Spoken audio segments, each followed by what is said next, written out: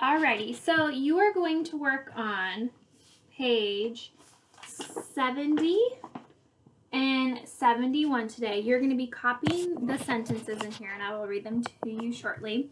But I want you to pay attention to, and I know you guys have been at home and things have been different, but I want you to see how the book has their letters written. You need to work really hard on your letters looking like this. I know it's a little bit different being at home and you don't, but just please make sure that when you're working on these books and all the time, I want your handwriting to look like it's supposed to. So then in second grade, you get to learn cursive. And if you have these letters written appropriately, it's going to be easier for you to learn the next thing.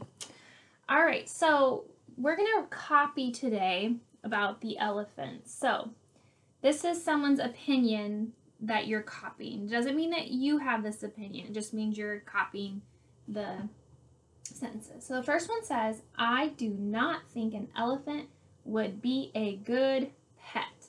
So you're just copying these words with your letters looking just like them.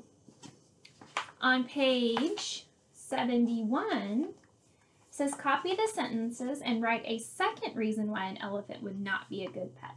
So this person wrote, elephants need a lot of space. So you're going to copy that sentence, and then you need to write another reason why an elephant would not be a good pet. So, for example, I'm guessing it'd be very expensive to feed an elephant because they're so big. I'm sure they eat a lot.